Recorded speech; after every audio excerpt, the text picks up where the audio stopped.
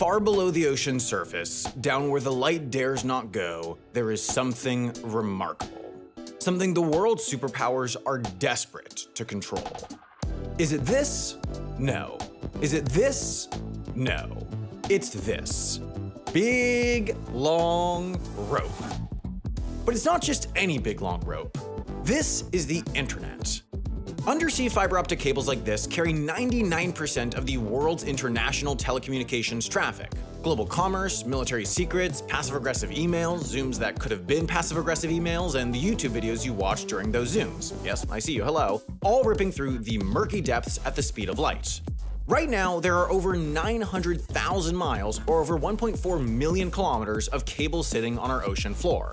Enough to go from Fiji to Sydney, then to the moon, then around the moon 51 times, then back to Sydney, then around the Earth 3 times, then to Melbourne.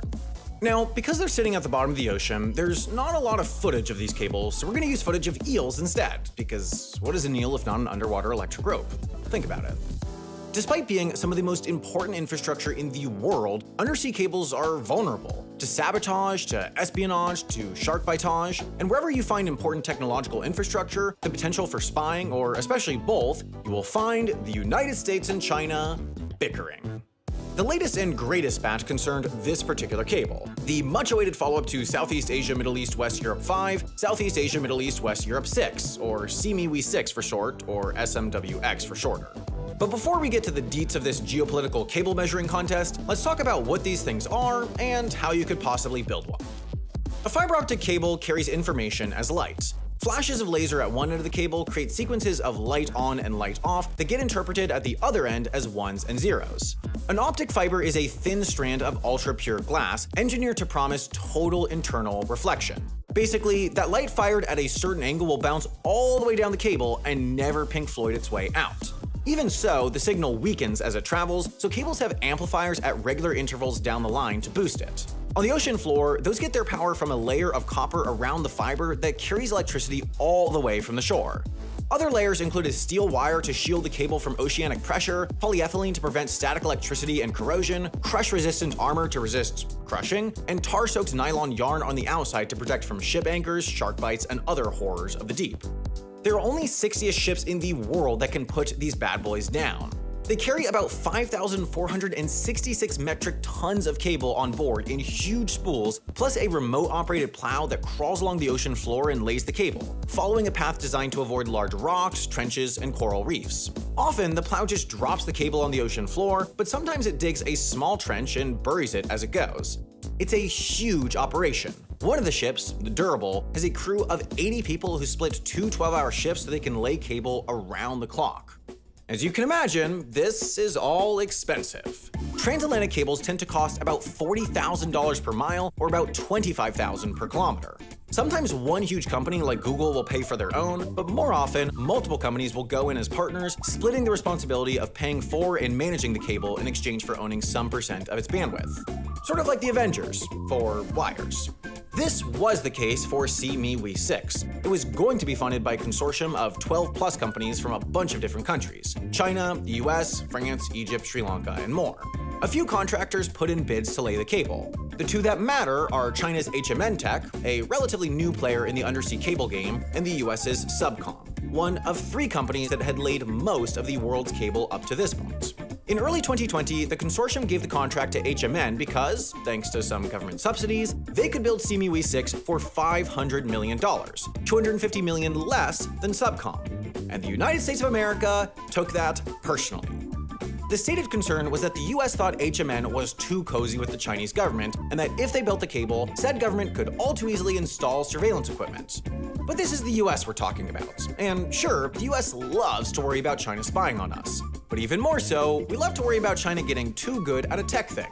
Because if they get better than us at a tech thing, what's next? Women's gymnastics? Wars? It's unthinkable. So when HMN scored the SeaMeWe 6 contract, the US government went all out to flip it to Subcom. The US Trade and Development Agency rolled up to 5 telecom companies along the cable's route and offered a total of $3.8 million in quote-unquote training grants as long as they picked Subcom to get the contract. Then came the gossip. US diplomats spread this nasty little rumor that the US government was going to sanction HMN, basically promising that the companies that own the cable would lose their US clients and go bankrupt if they didn't just let Subcom build it. The US also got people talking about the security risks, how easy it might be for China to put remote spying equipment on an HMN cable even though it wasn't going to make landfall in China. Did they have evidence of this? Well, no, not really, but that's what makes gossip fun.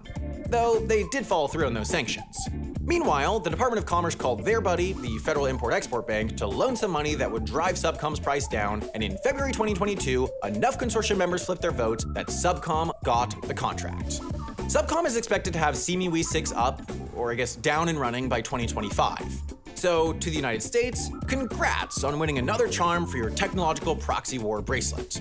And Sharks, congrats on your new delicious snack. Oh, they figured that out? Well, sorry Sharks, that's business. And you know what else is business? Replying to boatloads of emails. That's actually most of business. But it just got easier thanks to this video's sponsor, Grammarly Go. Grammarly Go provides AI technology on, well, whatever you're writing.